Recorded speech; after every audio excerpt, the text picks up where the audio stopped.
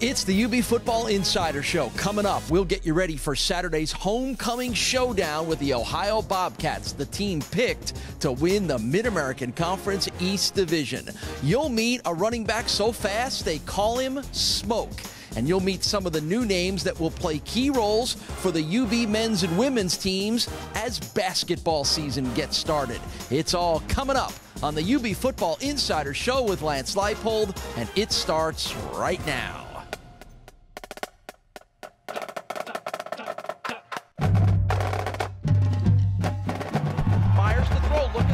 Throws to the corner, fade, end zone, caught. That's a Buffalo touchdown.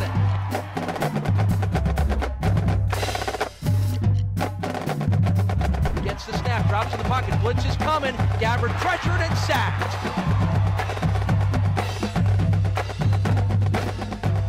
Handoff, shooting up the middle is Marks to the right at the 30. 15, 10, 5, touchdown.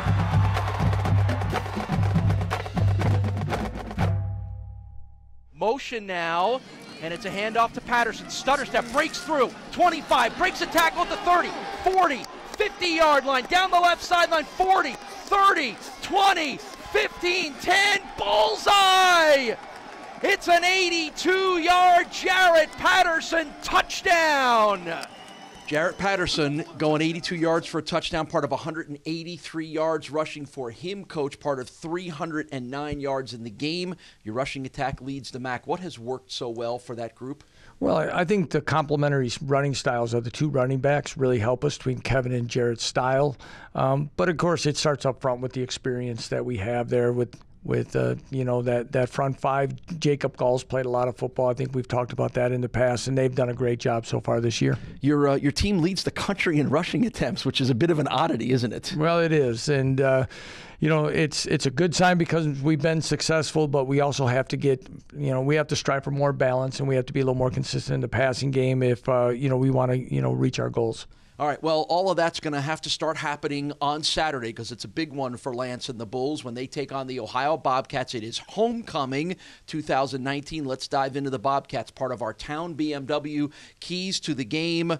This is always a great game. It's always an anticipated game. I know because of your relationship with Frank Solich, you probably rise to a little bit of the occasion of these games too, don't you? Well, I enjoy it because of the great respect I have for Frank Solich and his staff, and I owe a lot to Frank personally, just based on opportunities, and so that makes. But sometimes competing against friends and mentors is uneasy sometimes. But after the game, it's always good. But the way they go about it and the way they play the game, it's one that makes it a great competition. This has been an interesting series, and one of the more interesting parts of this series is the fact that your team has won 4 straight games at home.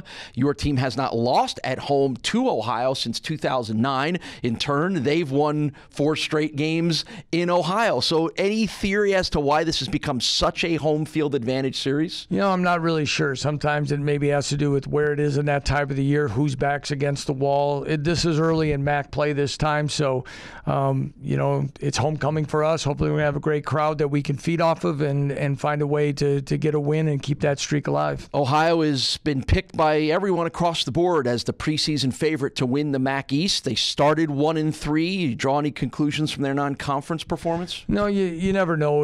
Like I've said many times, and our non-conference schedule of Mid-American Conference schools are pretty challenging, and you just don't know what injuries people are fighting through, getting used to new personnel. But with an open week and everything, I'm sure that they're going to be ready to put their best foot forward. Well, they also have one of the best weapons in the Mid-American Conference, and that is quarterback Nathan Rourke. Tyree Jackson last year was first-team All-MAC quarterback. Nathan Rourke was second.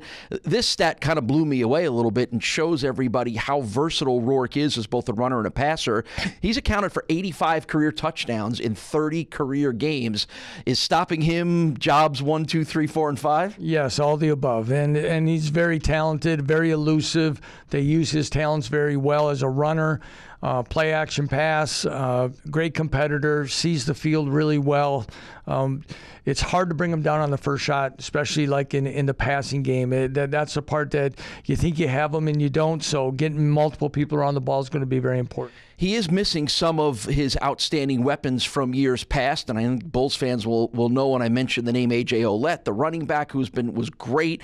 Poppy White, the wide receiver. Those guys are both, I think, on NFL practice squads right now, understandably so. So have they had to change a little bit with new weapons? Has that forced Rourke to do things differently, or maybe try to do more? Well, I think they're still using the same philosophy in what they're doing. I think they're just trying to find, much like we are in some ways, who are going to be those consistent performers for you. They're using multiple running backs, and they've played other guys in the past as well, but probably playing up to 3 running backs and using different targets. Keeping guys healthy for many of us is always a challenge. So you see different receivers being used at different times, but they do have some young, unproven players, I think, that are starting to show, what they're going to be, and we've got to be ready for all of them. Your defense has played very well this year. Number 1 rated in the MAC, number 1 against the run, but how much more of a challenge is it to stop an offense like this, as you alluded to, with a quarterback who is equally as good throwing and running, and then, as you've said to me before, sometimes he looks like he's going to run and he starts to throw?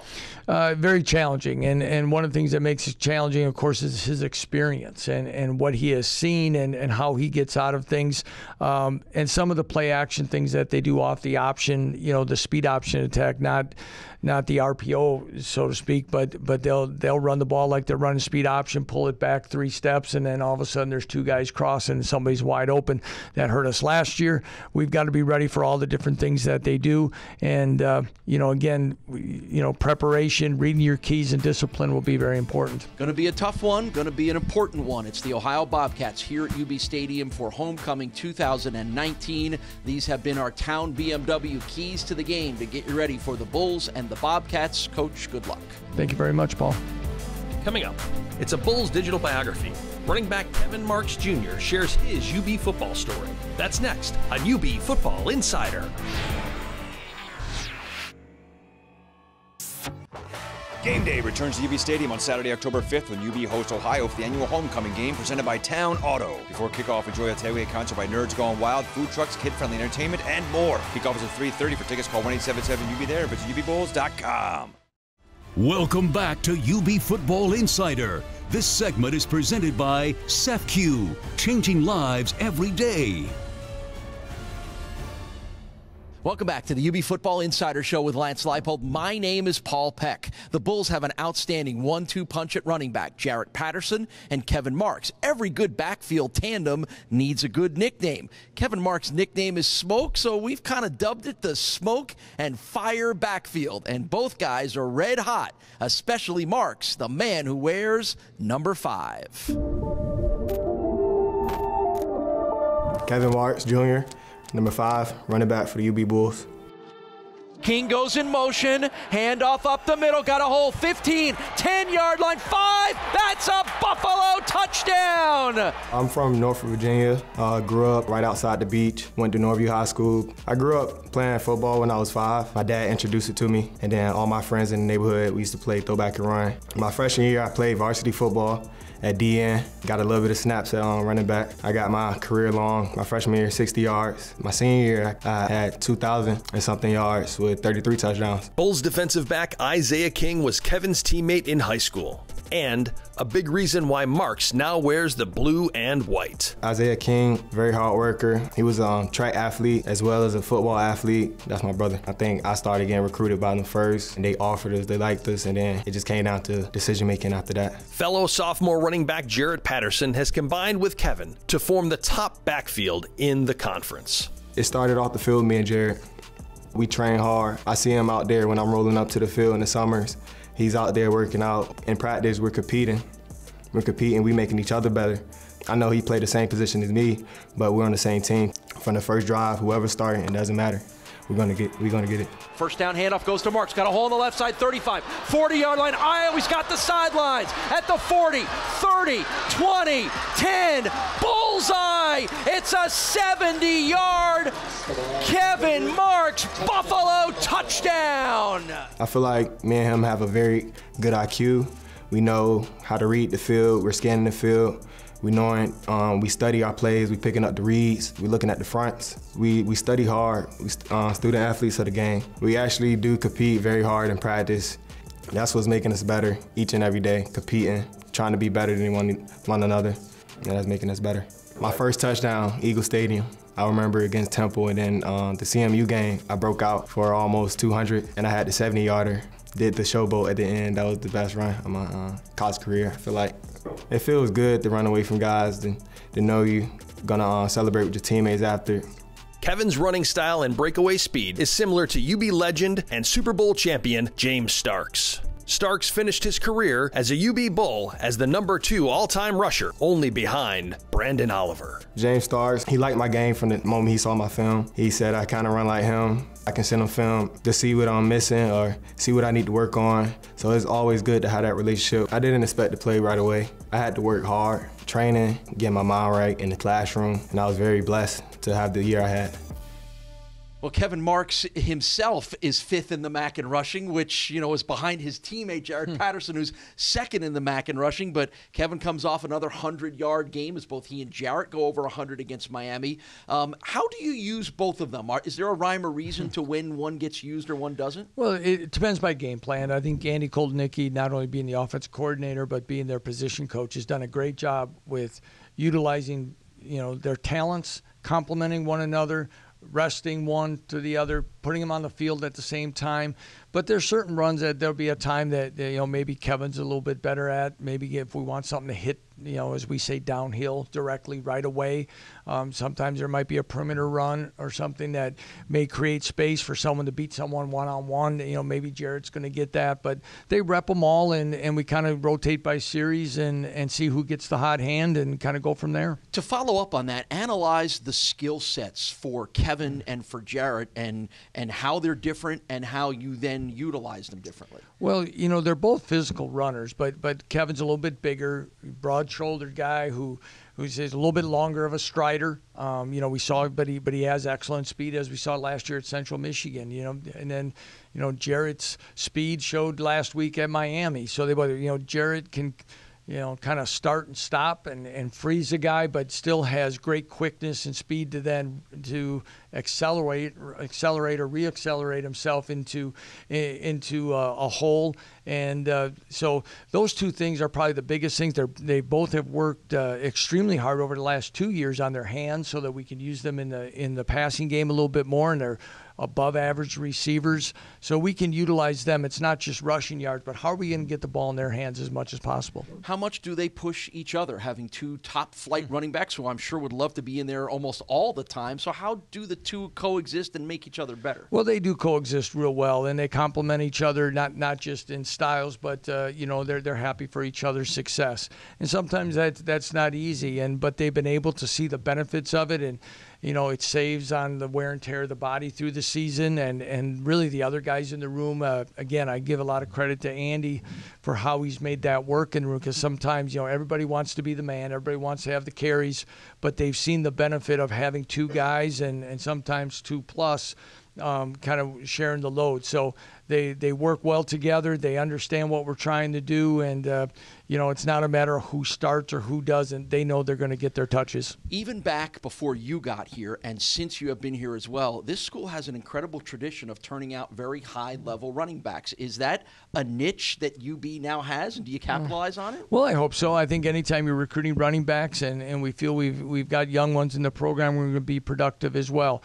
Everybody wants to look at what your offense is, and I've said many times we want to be as balanced as possible. I think where we're located geographically, weather could be a component every now and then on a Saturday or a game day, and you're going to have to run the football. But also, I think if you're going to have a chance to win championships, you need to be able to run the football, and I think we've got a couple guys right there that are going to help us get there. Yeah, a couple guys part of the smoke and fire backfield, as we like to call them, with Kevin Smoke Marks and Jaret Patterson going to be a big part of Saturday's homecoming game against Ohio. Coach, good luck. Thank you very much, Paul.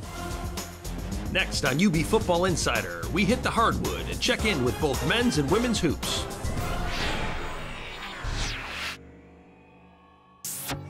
Welcome back to UB Football Insider.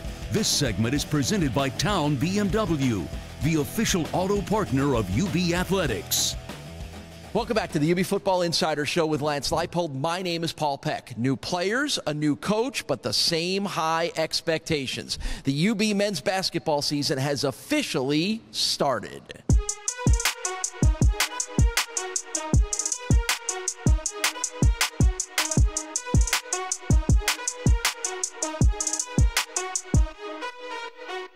Two good practices. I'm really excited about it. I mean, the guys done a good job. Their work ethic's been very good. Their energy's been good. Attention to detail, we've got to clean up and get better at. But I like our first 2 days. And I told them, I said, look, it's just a day-by-day process. It's just, we just need to get a little bit better than the day before. But we need to have carryover. We're going to throw a lot at them a little bit. Then you got to go back, clean it up, and then throw it again at them again. But that's part of the process. But so far they've handled that. They know what a high-level player is in this league and how to act like them and how to perform and how to practice like that. So that's helped us. Now we got some good new additions, and that's always challenging in terms of getting them up to speed, but I think there's some good athletic talent. There's a little bit of their strengths. There's shooting the ball, taking care of the ball. We want to get them that better. I think the biggest thing I could always tell all those guys, take care of the ball, take good shots. That'll increase your game quickly. Too many times, new guys try to come in and do too much, and then it takes them a while to recover. Just being a leader, I feel like if I lead as an example, everybody else follows. So I just play my hardest, do the blue collar that we has built here for a couple of years, and I feel like we just got after it. We learning, but also we get into it. It's a lot of new kids, and we just teaching them the roles. We want to be the best defensive team in the MAC, let alone the country. So. Defense. We got a lot of stuff on our shoulders, you know, a lot of big target on our back. So, you know, just getting ready, getting the games ready, getting extra shots, extra reps, all this extra stuff to help us go along with the season. Well, of course, it's always defense. I think that's really, really important. The other thing is that play up tempo, but along with it, take good shots. We're not just playing fast to play fast. You want to play quickly with efficiency. I think that's the biggest thing. So those are probably the two things there. And defend, rebound over and over. So we're getting there on that. I saw some good progress from day 1 to day 2, which I'm really happy about. Family on 3. 1, 2, 3. Family. The UB women's basketball season has also started, and much like the men's team, they have to replace some of the greatest players in school history. But UB women's head coach Felicia Leggett-Jack is excited to find the next great stars.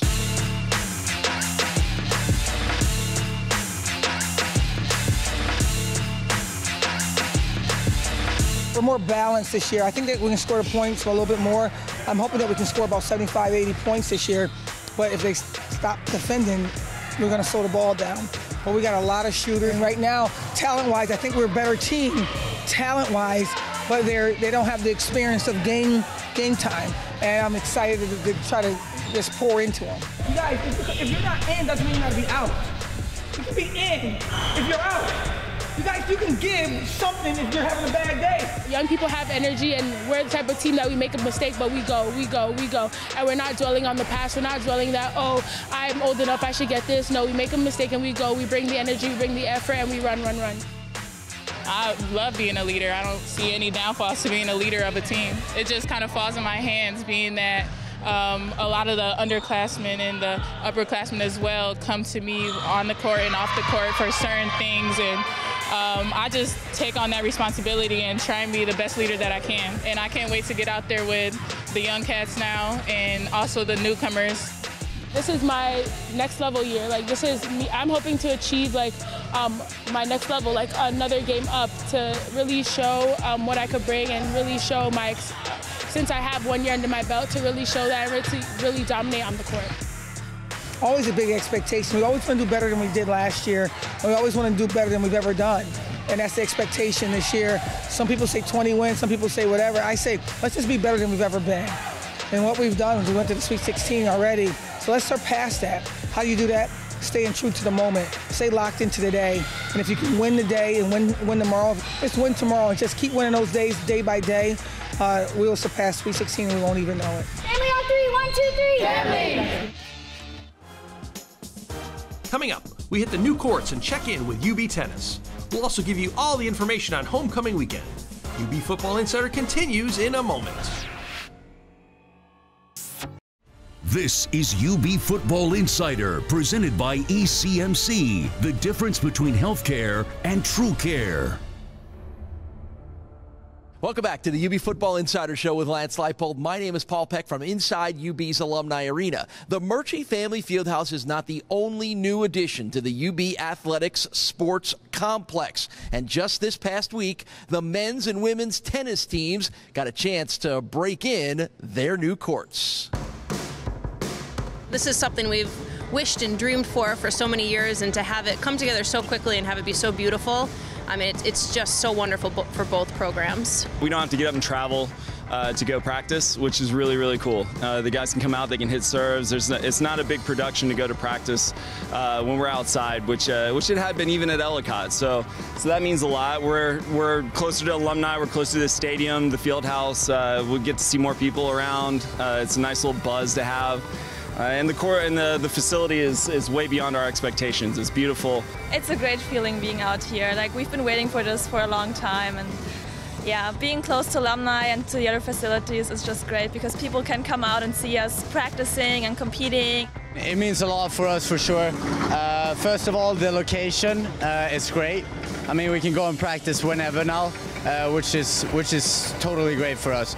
We can come out early mornings, work on our serves whenever. Just like small things like that will improve our game a lot. You're in the heartbeat of everything. You got, soccer right there, and football, and, track and field, and softball. Everything's right here. So to have the support of other athletes and, professors knowing where the tennis courts are instead of being hidden over in the corner of campus, it just makes you really feel a part of this great university. And there's been so much positive going on with all the sports that this is just a very exciting time for UB Athletics. This Saturday, it's a big one for the Bulls football team, their annual showdown with Ohio, and it also happens to be homecoming. So you're going to want to get there early and soak in the whole game day experience. UB Stadium is the place to be on game day. Stampede Square opens 3 hours before kickoff, where you can enjoy tailgating and a family-friendly experience. Then join the band, cheerleaders, and dance team for the Walk to Victory at 1 o'clock, where you can catch the Bulls up close as they head into the stadium. The tailgate concert then starts at 1:30 when 80s cover band Nerds Gone Wild takes the stage. And before you head into the stadium, grab something to eat at Food Truck Row. Be sure to round up your friends and family on game day to cheer on the Bulls. For tickets, call the UB ticket office at 1-877-UB-THERE or visit ubbulls.com. And here's another reason to make sure you're here at UB Stadium on Saturday for homecoming. The Bulls have not lost to Ohio at home since 2009. Like to keep that streak going. It's a 3:30 kickoff that you can hear on the radio on ESPN 1520 and you can see on ESPN+. Hopefully, we'll see you at UB Stadium for a big one. Thanks for joining us for the UB Football Insider Show with Lance Leipold.